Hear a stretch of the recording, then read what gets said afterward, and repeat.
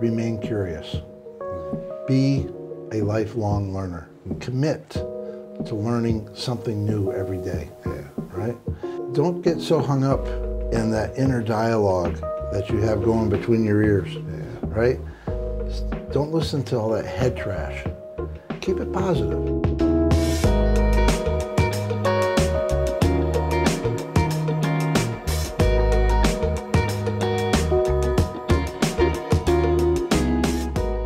Rick, I have known you for many, many years, and in all of these years of knowing you, I've always been impressed with the variety that you've been able to do in this music industry and how you have been able to stretch your skill base and your desire to want to learn more and continue to grow and go from performing to management to presidential positions. It's been amazing to see what you have done. And I must say, in relatively a short amount of time, what you've done here. Thank you so much for joining us here at the sessions. Thank you, Dom. Happy to be here. Tell me where it started. I know your dad had a music store and he played trumpet, I believe. Yeah, he had a music store in West Springfield, Massachusetts. Great trumpet player, still playing. Fantastic. He actually, right now, he's like posting stuff of himself singing and playing on Facebook. And he's building a little audience. I grew up inside his music store from a very, very young age and saw what he put into his craft of playing the trumpet and also what he put into his craft of teaching. He's a fantastic teacher. You know, he taught privately and he put out some great students that went on to do some great things with some great bands. It allowed me to also see how he was as a contractor. So now he had his music store, he taught lessons, and he was a contractor. So we had these multiple revenue streams that were coming in, you know, so that we could afford those cans of Franco-American spaghetti. That was a staple at our house. You know, and we would jazz it up with a little hamburger. You know, that was our version of Italian back then. Yeah, there. Well, times were different years ago for sure. So when did you start playing drums? I started playing drums when I was 8 years old. And how I got into drums, actually I started playing trumpet when I was 4. And he had me in the Arbenz book when I was 4 years old. You know, and I was doing okay with it. And I had an accident when I was 8, broke my arm. He thought that after I got the cast off, he asked me if I wanted to also play drums because he thought it would be a good way of rebuilding my left hand. Very interesting. Yeah, Very and smart. that's how it started. And it just so happened at that time, that's when the Beatles were hitting, right? So everybody wanted to be the Beatles. And it's amazing the influence that they had. Yeah. Many, probably a large percentage of people that I've interviewed go back to that day in February of 1964 when the Beatles hit. It had a huge impact on us. You know, actually, I didn't think they were going to be a big hit. So, but Ringo had a huge impact, you know, on so many drummers, including myself. Did you start taking lessons at the time, drum lessons with different teachers? I took lessons right out of the gate. One of the guys that I studied with actually was a drum student of George Stone, a guy by the name of Dominic Dieni. Yes, right. I know Dominic very well. And David Dieni is one of your students. Yes, his son. Yes, right. Fantastic. So I studied with Dominic for a long time, and so I learned the George Stone technique. Interesting. And then when I finished with Dom, I went and studied with another guy by the name of Joe Raish. And Joe was Joe Morello's best friend. And Joe also, back in the early 60s, late 50s, early 60s, had a club where we would hold these jam sessions.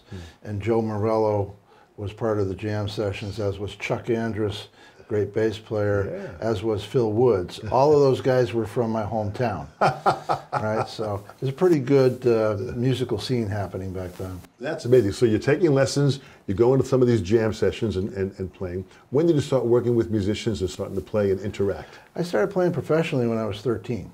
Nice. Right? And my dad had a 60-piece youth band that he put together. And we had 4 drum set players playing simultaneously. We worked out all of our routines for all the songs. We're doing the Stan Kenton, Count Basie, Duke Ellington stuff. Yeah. And then my dad would do some arrangements of some of the more pop things that were happening at the time. And it was a great experience. So I started playing professionally when I was 13. I started playing circuses when I was 14. And I played the Moscow Circus first U.S. tour. I did the last 2 cities of their first U.S. tour in 1971. you know, we had a Russian conductor. We had a 6-hour rehearsal, and by the time I got the book, and it's the last 2 cities of the tour. Yeah. The book was this thick, and by the time I get the book, it's all marked up. It's a lot of railroad tracks, a lot of eyeglasses, a lot of blood. So personal comments from people. Things like that. Oh my gosh. And so this Russian conductor, he didn't speak any English except for 2 words: foxtrot and waltz. So I guess technically 3 words. Foxtrot and waltz, right? And so the way that he set up the band, because he wanted me to be able to see everything that was going on, he put me in the front of the band. And behind me was the saxophone section, then the trombone section behind the sax section, trumpet section behind the trombone section. And so the Moscow circus was a single ring circus, as opposed to like Ringling Brothers, which had 3 rings with 3 different acts. So just focus on this one act. And this one night, we're playing this, what we call a still trapeze with acrobats, and they're doing their tricks and their flips and so forth. And so as they're doing the thing, you know, it's a big grandiose piece of music, you know, ballad, and shada-bing, I catch the act, shada-boom, catch the act, right?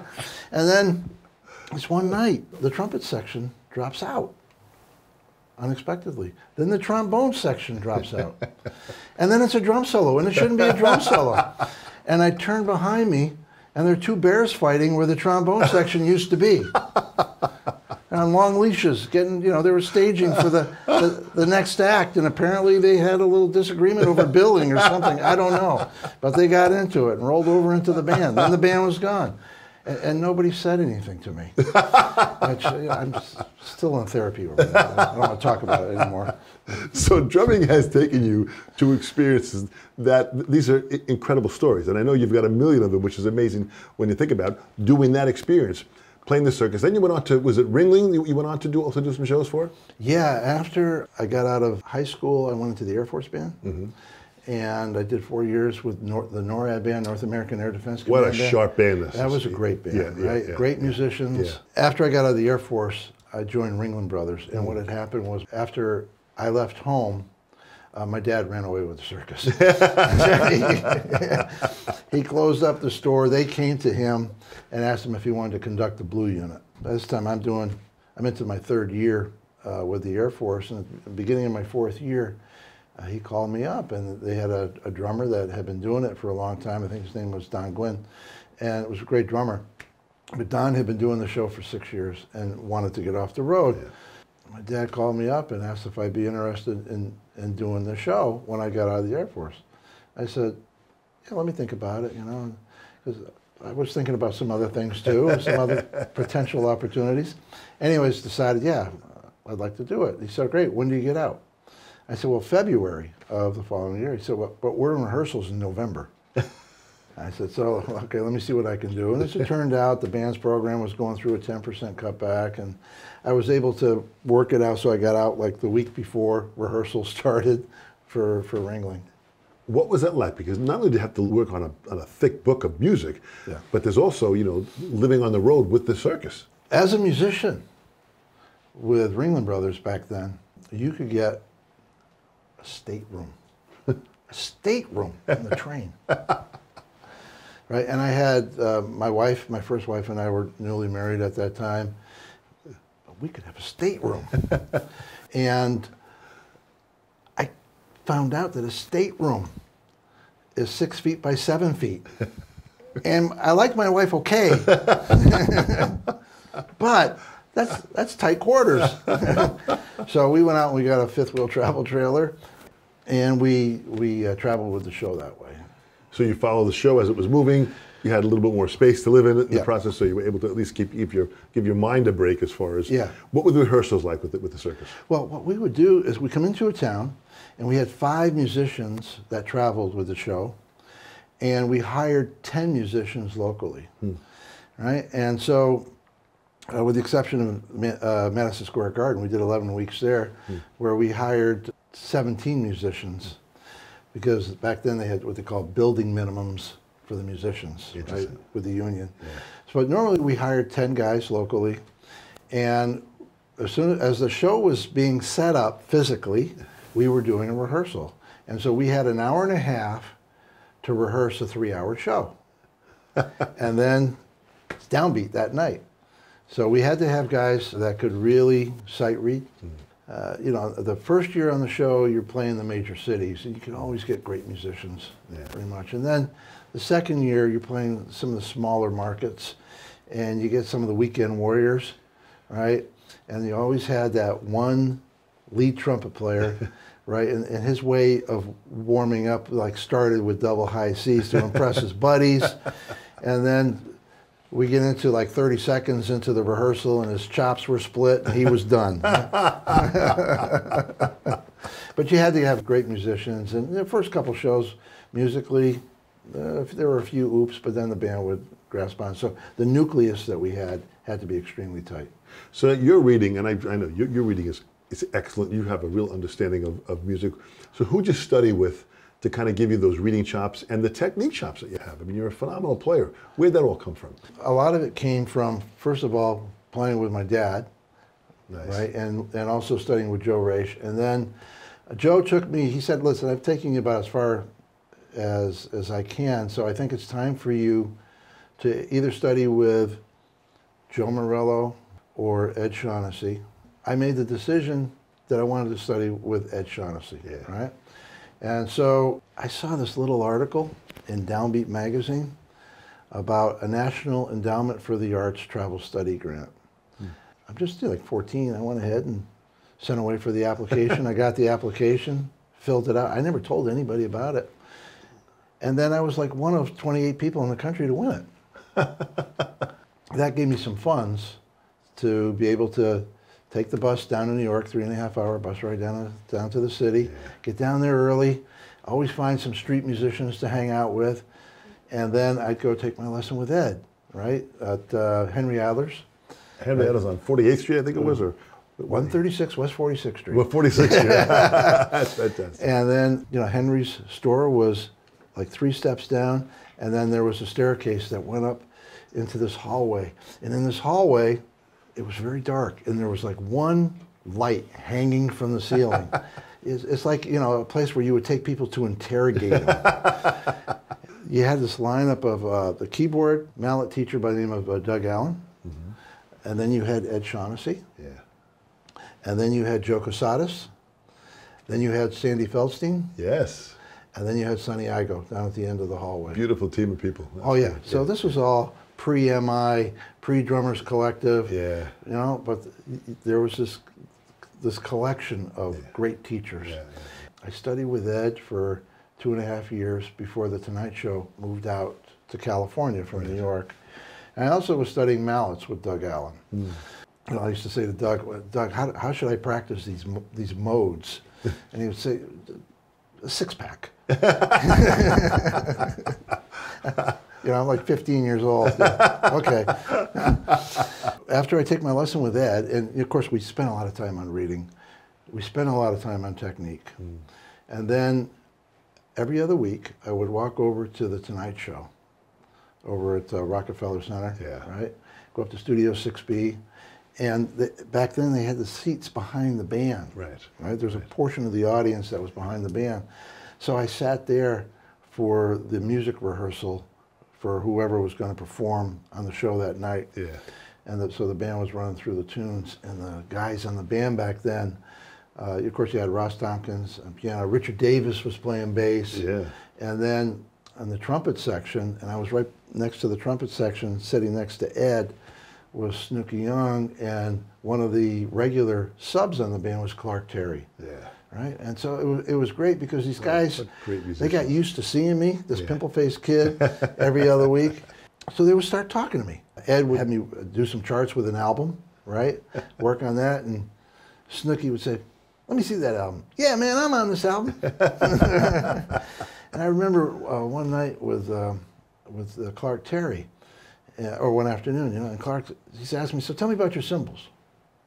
So I would tell him about my cymbals. He said, they high frequency, they low frequency, you know, and so I tell him what they were. He said, you know, because, you know, there's certain frequencies that I don't like to hear when I'm playing solos. It bothers me. It really bothers me. So he said, when you're working with other guys, you might want to just check to see how those cymbals are feeling and are being heard by the other guys in the band. Great advice. Yeah. Really. Right?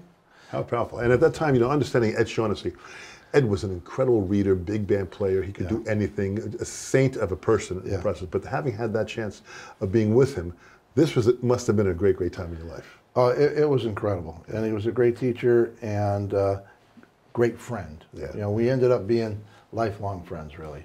Yeah.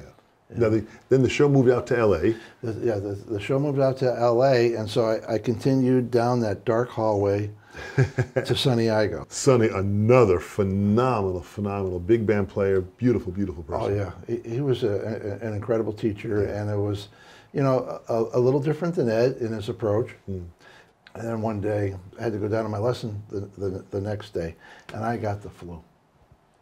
I was sick. It wasn't pretty, right? And so I called Sonny up on the phone. Sonny, Rick Drumm. Yeah, Rick. I can't make the lesson tomorrow. I've got a temperature of 102. I got the flu. I'm throwing up. He said, oh, hey, Rick, let me ask you a question. This thing that you're doing with the drums, do you expect to make a living with it? I said, well, yeah. So you plan to get married one day? I said, yeah. He said, think you might have kids? I said, yeah. And he said, when you're a musician, the only way you get paid is if you actually make the gig. I said, yeah. He said, see you tomorrow. That was Sonny. He was a military guy. He was a Marine. He really understood the game. And of course, his son Tommy Igo has gone on to do fantastic things with himself with his career, which is oh, absolutely. incredible. Yeah. Tommy and I became good friends, much later on in life. How great, how great. So at this point on now what was next? Well, I had a gig right out of high school for about a year, a road gig, played around the country, and then that came to an end, and I went into the NORAD band, North American Air Defense Command Band. I was stationed in Colorado Springs, again, with these great musicians. So I had to play, of course, the jazz band, and also the concert band, and the marching band. Thank God for the jazz band, because the other two things were a little iffy at times. They put me on mallets. I had said I'd study with Doug, but it wasn't a big focus for me. So I had 4 great years there with NORAD, and then Ringling Brothers came along. I got off the road with Ringling Brothers. We did 1,100 shows. That's an amazing amount of work. That's an amazing. Each show 3 hours a pop. Yeah. And that's actually where I made my connection with Remo through Lloyd McCausland. And Lloyd also used to work with my dad going way back. Wow. From the same area of town where I grew up. Remo needed heads to be tested. And I was literally playing 40 hours a week on that show. So they would send product out. I would test the product. I would write up these little reports, send them back the product, and they'd send me more stuff. And that's how my relationship began with Remo. So after about a year of doing the show, I went to my dad and I said, Dad, this is going to be my last year. In that environment, musically, it's a tough gig, and you're only playing bits. I said, Dad, I got to play a whole tune again, and it can't end in a B-flat chord. It's like, everything else that we did, that's the way it ended. Every night, 1,100 shows, 3 hours a pop. And that's a lot of drum rolls. Yeah, it sure is. So you made the move to California at one point to work for Remo? Yeah, my first wife and I, we had a brand new daughter, moved out to California, and I didn't have a job. So I went to Lloyd and I said, I need a job. You have anything? And he said, well, yeah, we have this entry-level position. It's in customer service. I said, sign me up. Remo Industry making drum heads, you're now working customer service. Right, I'm working customer service. And I was a good fit for that because I grew up in my dad's music store, took care of customers. I knew what the retailers expected and so forth. Yeah. So it was a natural fit for me. I saw opportunities within the factory, and at the same time, I also was curious. That's the big thing. I was really curious about what went into designing a drum head, making a drum head, how it got into the hands of the customer, what happened if something wasn't right, the whole cycle of the product. So I started asking a lot of questions. What I would do is come in at 6 o'clock in the morning. I wasn't supposed to start till 8. So I'd show up at 6 a.m. and then I'd go home at 6 p.m. Human resource people would come to me and say, well, you can't do that. You need to, I said, I'm clocking in when I'm supposed to clock in. They said, no, but you can't be here because we would, legally you're supposed to pay you. I said, I don't want to be paid. I just want to learn, right? And so they went to Remo to actually complain about me. and Remo turned to him and said, leave the kid alone. Obviously he's interested, just leave him alone, it'll be all right. Good for Remo. Yeah. And so I saw some opportunities and I just filled them without asking. Remo observed that, and then he started giving me a few things to do, right? I've been there for about 1.5 years, 2 years, and he came up to me. I had that front desk in customer service. He said, hey, Rick, let me talk to you for a minute. We haven't been doing a lot of drum clinics. I said, yeah. He said, we really should be doing some drum clinics. I said, yeah. We had the pre-tuned drum sets at the time, and we're trying to get them off the ground. I said, yeah, Remo. I said, that's a great idea.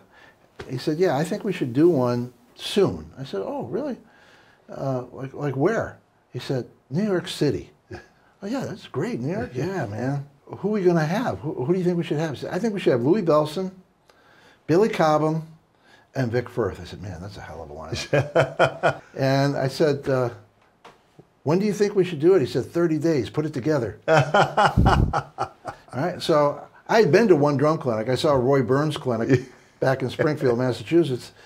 But that's my only experience with a drum clinic. I said, okay. And that's the only communication I had from Remo. That was it. That was my direction. First thing I did was I called Louis, Billy Cobham, and Vic, and I got a date that was going to work for all three. And then I said, okay, now I got to find a place. So I called the New York Commerce Department, right? And I said, look, we're doing a drum clinic. They said, what is that? You're going to fix drums? Or I said, no, I had to explain what that is. And I said, I need a place that can hold a few hundred people. So they turned me on to the Sheraton, Midtown. So I called them up. I got a rate for the ballroom. I got it approved by Remo. And then I knew I had to get people there. So I made up these posters, and I sent them to Manny's and Sam Ash. New York stores. Yeah, all the New York stores, right? And then I used to be a member of Local 802, Musicians Union. In New York, yeah. Yeah, and so they used to have this answering service. I saw Jane or something like that, right? And so I called them up and said, I want to leave a message for all the drummers in the local that we're having a drum clinic on this date at the Sheraton Center with Louis and Billy and Vic, blah, blah, blah. And said, okay.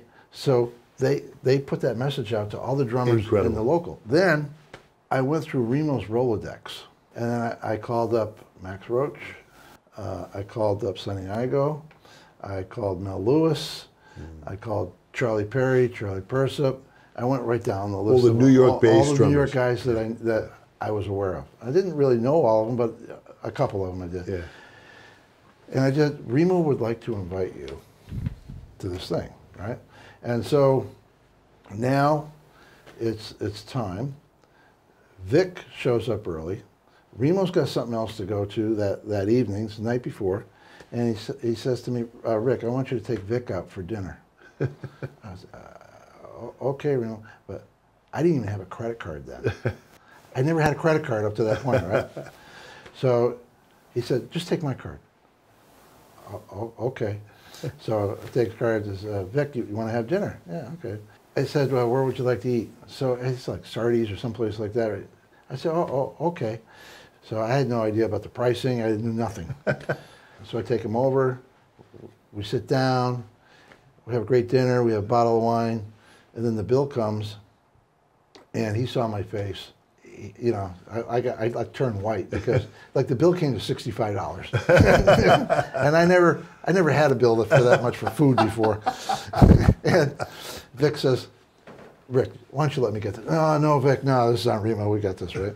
So then I sign it, give the guy a tip, and then the next morning I meet with Remo, and he said, how was dinner? I said, well, it was really good, but the spending got a little out of hand. I really apologize, Remo. He said, how much was it? I said, $65. He just burst out in laughter. Gave him back his card.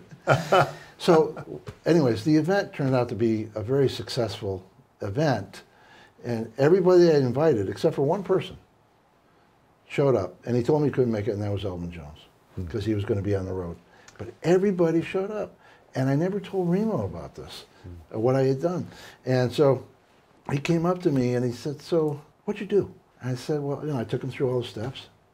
And then, like 2 weeks later, I was artist relations manager, along with the customer service. And then eventually I just kind of worked my way up through the company until I became director of sales and marketing globally. So you had, these are important qualities, you had this incredible curiosity about manufacturing a product, and you had this perseverance to kind of keep pushing forward. I think that's what Remo really kind of saw in you, that you had some really strong business qualities that you might not have realized at that time. Right. But he for sure did. Yeah. You're at Remo, you build up to the Remo. What happened after Remo now? You move from Remo and you go to?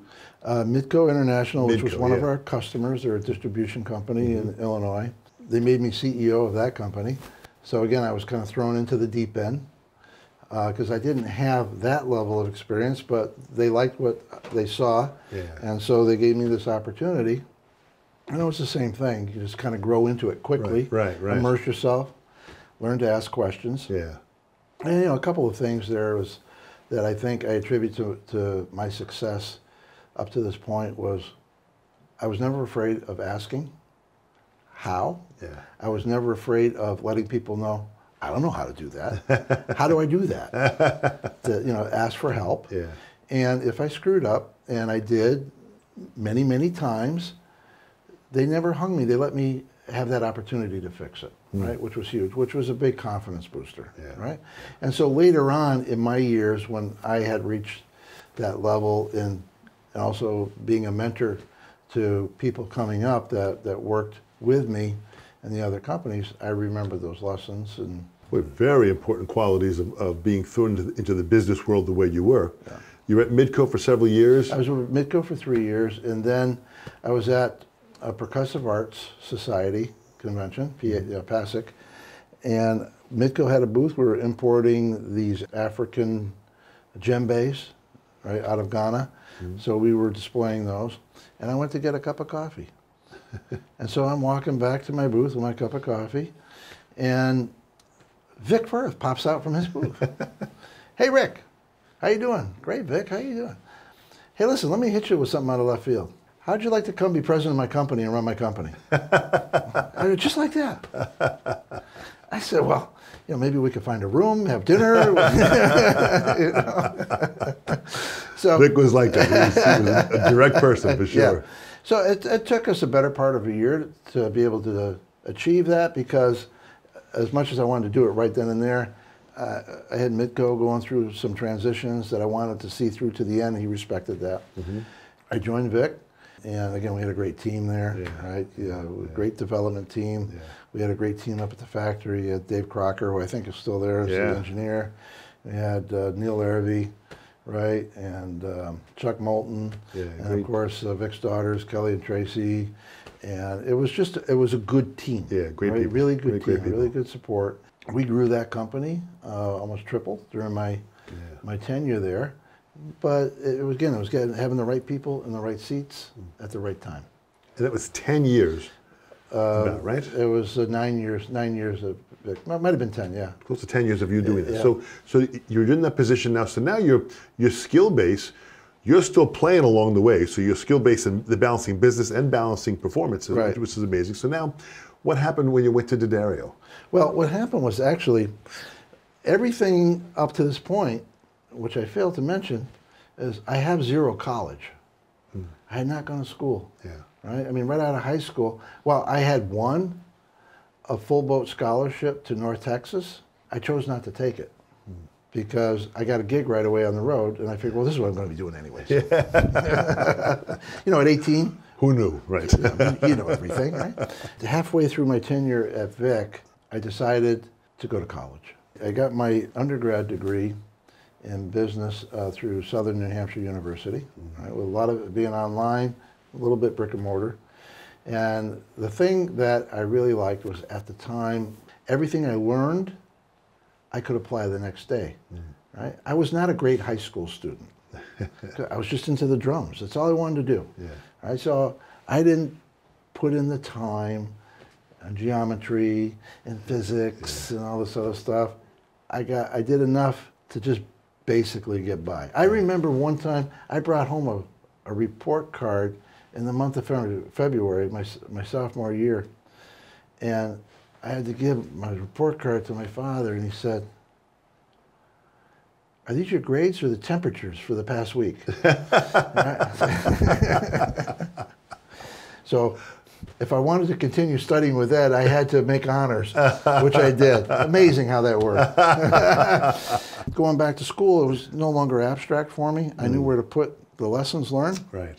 And as I was doing my last year at Southern New Hampshire, I made the decision that I wanted to go for my MBA in entrepreneurship at Babson College. I'm finishing up, this is 2005, I'm finishing up my first year at Babson, and I'm still managing Vic, the company. I get a call from a recruiter asking me if I would be interested in becoming president of D'Addario and interviewing for that job. Yeah. And it's a much larger company, about 4 times the size of Vic at the time. And so I said, yeah, I'd be happy to go talk to you. I went down to New York. I met with him. He thought I would be a qualified candidate. Then I met with various members of the board of directors. And so I met with 3 of them. The last guy was the CEO of Massport. His name was Craig Coy, and he had been with the NSA during Iran-Contra. So, so they brought him in after 9/11 to fix the security at Logan Airport. And so I met with him at his office over at Logan, and that was over lunch, and then I drove back to Vic, finished out the day, and now I'm driving home. I'm on Interstate 95, heading home in all the traffic. I get a call. It's from Jim D'Addario. How'd the interview go? I said, Jimmy, I think it went fine. Good, I got one more interview for you. I said, Jimmy, I've already given you all my best stuff. I've got nothing left. He said, you got to do this one last interview, but I think you'll like it. Okay, so that's on a Monday night. Well, he says to me, on Wednesday, I need you to be in Boston at 3 o'clock to meet an interview with Jack Welch. Now, Jack Welch, this is huge. Right? He had been CEO of General Electric. Yeah. He was kind of like the Miles Davis of business, right? For the 20th century kind of thing. Absolutely. I had to go to his house to interview him, to be interviewed.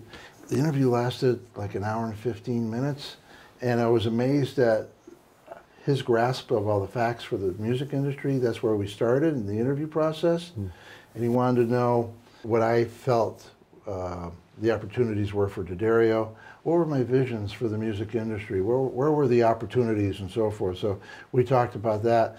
And then we migrated into his world of hiring, firing, mentoring, building companies and so forth. So, it lasted about an hour, 10, 15 minutes. And he finished up and said, I think you're going to be a good fit for D'Addario. Go have fun. That's how he ended it. And then I had brought a book with me, one of his books, Winning. And I said to Jack, could you sign this? Because nobody's going to believe I was here. And so from there I got the job.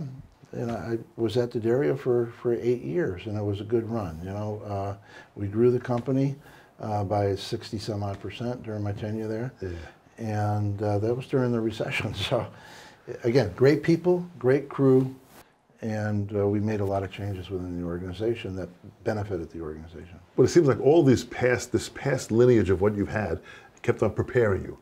But I'm excited about what you're doing now as far as the coaching. Talk about the coaching now that you're doing for several different companies worldwide. Yeah, so at the end of my 8 years, it was time for me to ride off into the sunset. The next generation of D'Addarios were ready to fill in those spots. Yeah.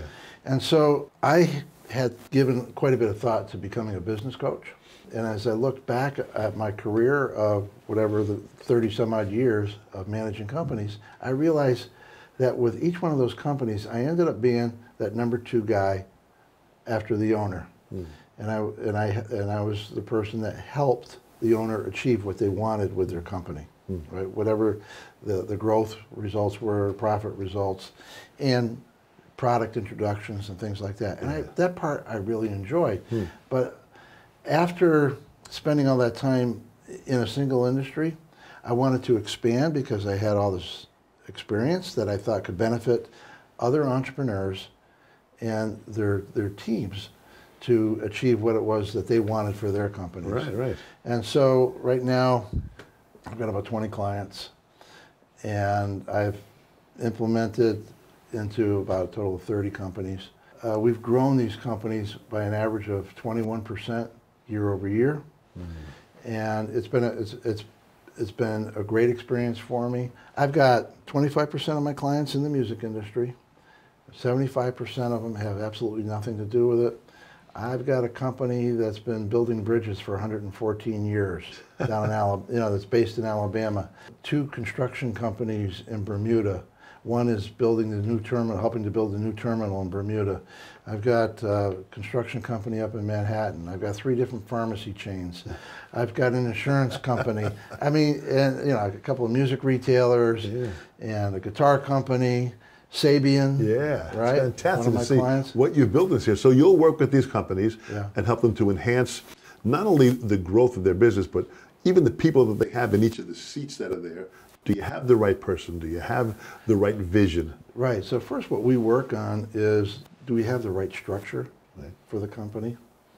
I don't tell them what the structure should be, but I facilitate them arriving to what the right structure is for their company. Right. And then once we have what we consider to be the right structure, do we have the right people in the organization to fill the seats that we've structured with the 5 or so roles in each of those seats? So could they really do the job, right? And then we work on core values for the organization. Does everybody share those core values? Because when you surround yourself with people that share your core values, work is just a lot more fun. Life is a lot more fun, and it becomes a lot easier, right? Absolutely.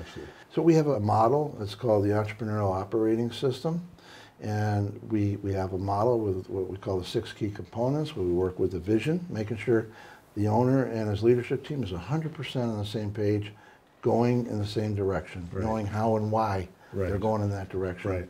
Then we work on the structure and the people, getting the right structure, right people in the right seats. Then the data. What are the 5 to 15 key performance metrics that we must have our thumb on to know that the company is achieving what we want it to achieve? And then, as we are working on those, we're smoking out the issues. So I wear this shirt. What's your issue? Right? It's your problem, barrier, obstacles to success, maybe even an opportunity that you're not able to take advantage of. And we have a methodology of drilling down to find the root cause of that issue.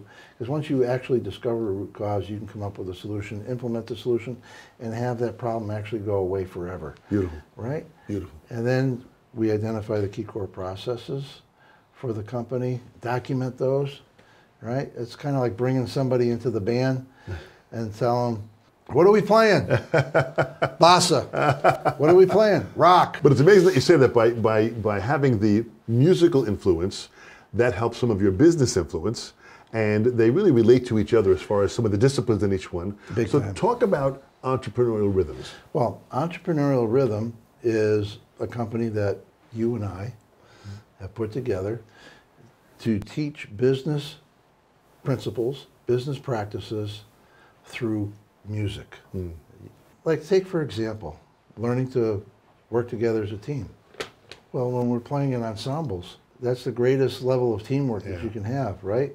When we're listening to each other, right? There's a little give and take, and we're really in tune. There's nothing greater than when the ensemble is really together, right? And you found the groove, right? And that's essentially in business. It's the same with when you've got a great team, right? And then when you're talking about in business, about taking risks, What do we do in music that shows levels of risk, Yeah. right? I mean, improvisation. Absolutely. Right? I mean, because when you're improvising, you're kind of putting it out there. Yeah. And in some cases, you're going down some paths. Maybe some paths are a little riskier than others. And when you look behind you, hopefully the rest of the band's with you. Right? It's the same in business. Absolutely, Right? absolutely. So it's learning these types of skill sets. I'll give you one other. What's the most important skill set that we must have to be successful in music? What is the one skill that we must develop to a very high level to be successful? The ability to listen, Yeah. right? And so actually when you're managing, there's this rule where you want to listen 85% of the time and talk 15% of the time. Right. Well, it's kind of that same way in music, that we've got to constantly listen, and in business, it's the same thing. If you want to be successful, you must learn how to listen, right? You must learn how to play well with others. Yeah. Absolutely, absolutely. Right? And so it's taken all of those lessons and then teaching businesses how they can succeed through the same lessons that we learn in music. Boy, it seems like you have done that so great in your leadership roles that you've had. You've listened to people and you pull from them these ideas and then found the path, a clear vision, and how to implement them. Right. That's very, very powerful. You know, there's a large group of young students that listen to these interviews. And a part of what the session is about is to try to reach these kids, to give them the hope of what they're trying to achieve with their career and having a plan. So in closing, what would you say to this next generation that is listening to, listen, you have been through an incredible amount of experience. What could you share with them that could give them this opportunity that they can grab onto to pursue their dreams? First, listen. Second, remain curious. Be a lifelong learner. Commit to learning something new every day. Yeah. Right? Third, don't get so hung up in that inner dialogue that you have going between your ears. Yeah. Right? Don't listen to all that head trash. Keep it positive. Next, surround yourself with people that share your values, because they're going to become your tribe, your support system. Yeah. Right? Don't be afraid to make a mistake. Take risks. It's okay. You know, because what do we do every day when we're learning how to play a musical instrument? We fail. Yeah. If we're pushing ourselves, we fail. But what else do we learn? We can recover from that failure with a little more practice, right?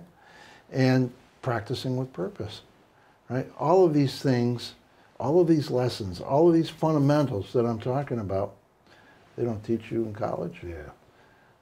But they will help you succeed in music and whatever it is that you want to do with your musical career, and they will help you succeed in life. How powerful. I know you've done some teaching at some colleges. This is exactly the message they need to hear.